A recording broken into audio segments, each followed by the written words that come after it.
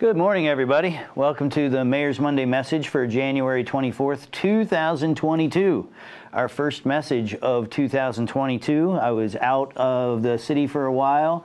I was with my daughter for a little bit, spending some time with my 6-year-old daughter, and then at the U.S. Conference of Mayors Winter Conference in Washington, D.C. And I got to tell you, I'm back and I am pumped. Just spending time with the mayors from all across the country, being able to talk directly with the mayor of Denver and Chicago and Miami, Kansas City, to talk about our gun violence issues that we all have, to talk about poverty and trying to get business restarted after the pandemic, or during the pandemic, I should say. Just so many enlightening conversations. And the best message I can bring back is that York City is on track. Everything that we were proposing, as far as what was in those ARPA asks that we asked the council to support, and just to say that I have talked with Sandy Walker. We're going to get some work done here, and tired of this silliness. The things, everybody agrees that things need to get done. Council just didn't like how I did it, so now I want to see how they want to do it. But we're going to talk through this, and stuff will happen here in York. I am confident of that. Whether we agree or not, the work has to get done. And I'm telling you, I just brought back evidence and videos from the U.S. Conference of Mayors that just shows what we are asking for is exactly what we need to do. There are cities that have seen major reductions in their violent crime. And you know what? Credible messengers, co-responders, programs that reach out to the citizens and try and help them where they are. I even got some brand new ideas that I brought I called the Commissioner Muldrow right away. There's one city has actually a city in Hawaii has a camp for the children of the incarcerated, a free camp.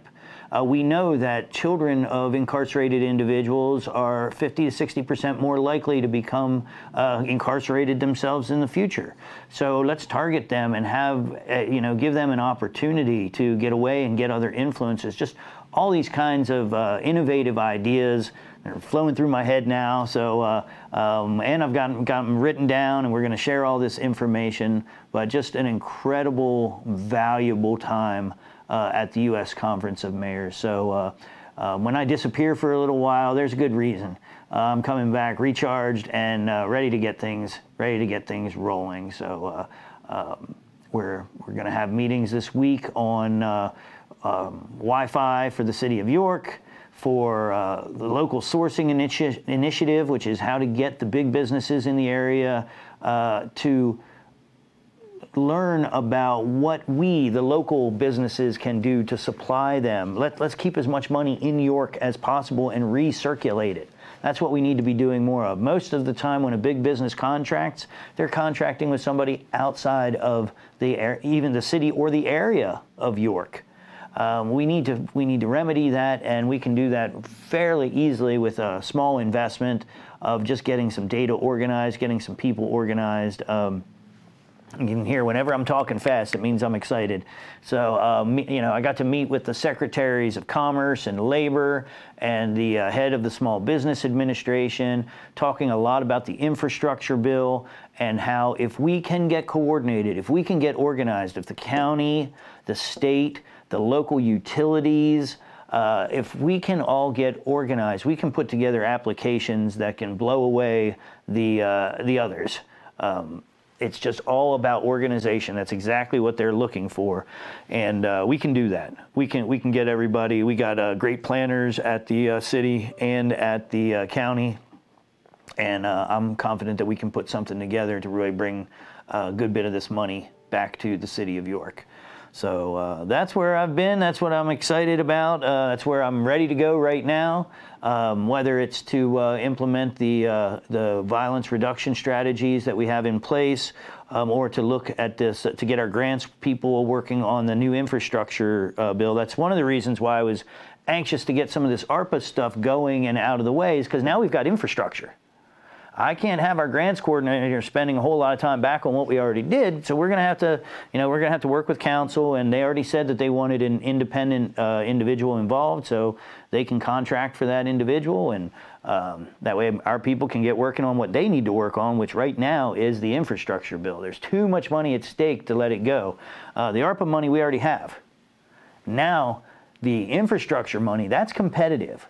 We need people working on the grant applications, not just the administration of money that we already have guaranteed. So a lot of work to do here.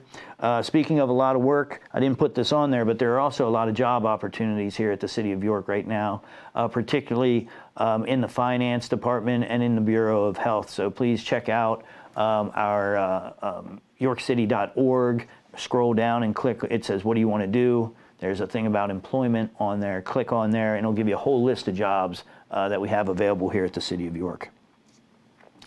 So those are things I'm excited about. What I'm not excited about is to come back and see the COVID numbers here for the City of York.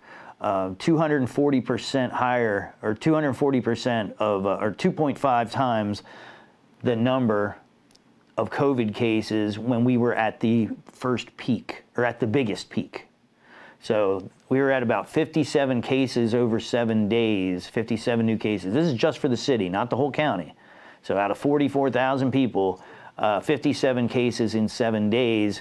Now we're up around, what was it, 136 or something like that. So approximately 2.4 times higher than when we were shutting down restaurants and being safe there. So I will say on my travels, I was very safe. At the Conference of Mayors, we not only had to have our vaccines, but we had to also get tested every 2 days just to be allowed to be in the room with all these other mayors, the secretaries of the different departments, Representative McCarthy, the Republican minority representative, and Nancy Pelosi were both at the conference, of course, and President Biden came and spoke to us about the importance of, mayors have to make these things happen. Right now, we got this money. It's the first time in time, since the Eisenhower. Most of us were not even born.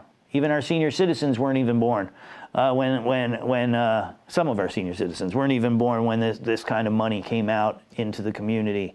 But we've got to organize, and we've got to put differences aside, and we've got to make some plans that are going to attract the attention of Washington, D.C., and put their money where we want it, right here in the city. But to get back to COVID, we had extreme COVID precautions there, getting tested every other day.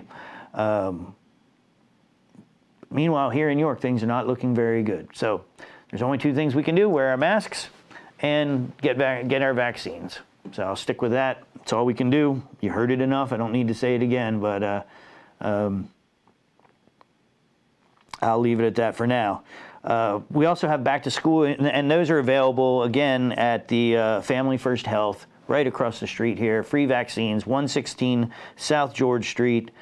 You can call them at 717-812-4495 or go to mywellspan.org to set up appointments for Tuesdays and Thursdays. They're giving out the vaccines.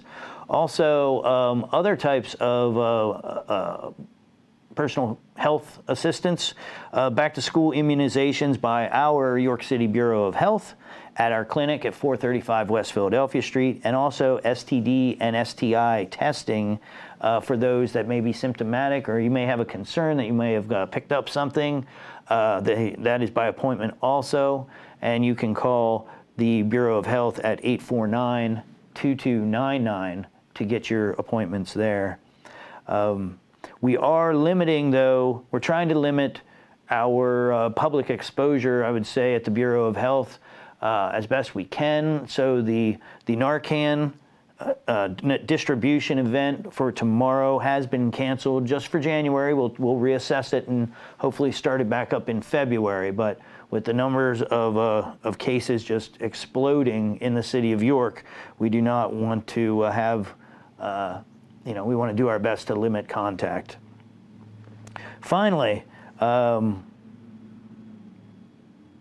just so much of my discussion down in Washington, D.C. was about jobs and what we can do to really get the jobs out there. There has never been such a high demand for employees as there is right now. People, they talked about the Great Resignation, but people didn't just resign and walk away from jobs. They said, this job isn't good enough for me, I'll go get a better job. So there's good jobs, there's better jobs, there's jobs for almost everyone out there. I know right before I left, White Rose was still hiring, and felonies were okay. All you needed to do was show up and be on time and act right. That's it. Just be on time and act right.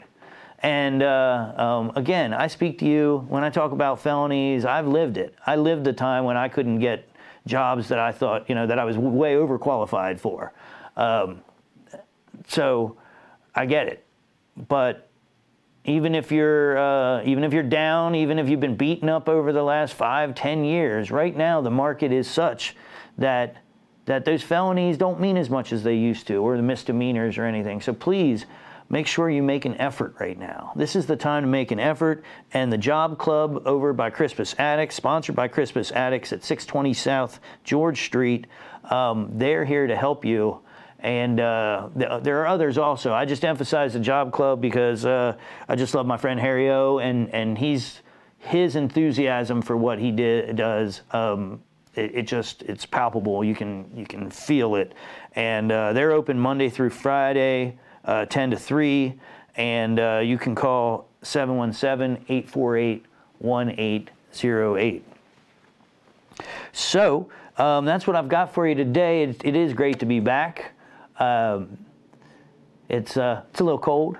Watch the ice out there. I saw some people slipping yesterday, and we got this weather. We gotta be careful.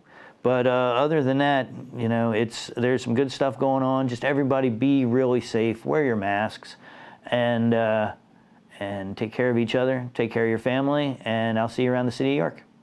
Have a good one.